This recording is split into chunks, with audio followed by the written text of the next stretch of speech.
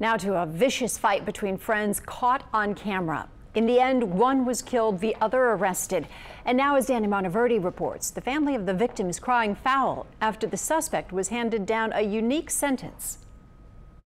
This is a picture of her and her sister that they took together. This is another picture of Brittany. Memories are all that Kimmy Seymour has of her daughter.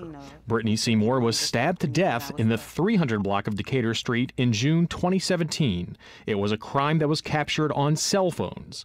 Police arrested Denisha Green for Seymour's slaying. The two were longtime friends, but got into a vicious fight as they celebrated Seymour's 22nd birthday. It put a dent in our family relationship. Green was eventually charged with manslaughter and aggravated battery. On Wednesday, she got a unique sentence: 1 year of weekends in jail and 5 years probation. Judge Camille Burris said that any failure of Green to show up here at the Orleans Parish Jail would land her behind bars for a decade. Eyewitness News legal analyst Chick Foray says the sentence is not common, but it's also not unheard of. It happens.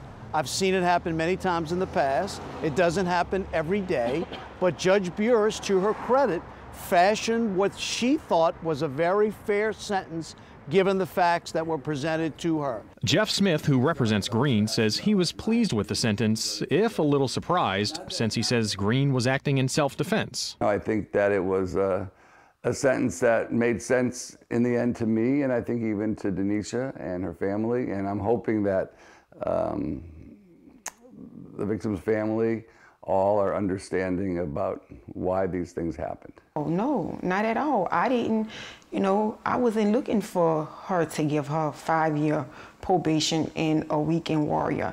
I was hoping that they'd give her the 10-year sentence. Kimmy Smith says a loss of weekends is no match for a loss of life.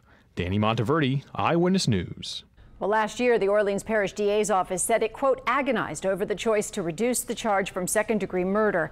But the office said it thought that was the only way to make sure Green took responsibility for the death.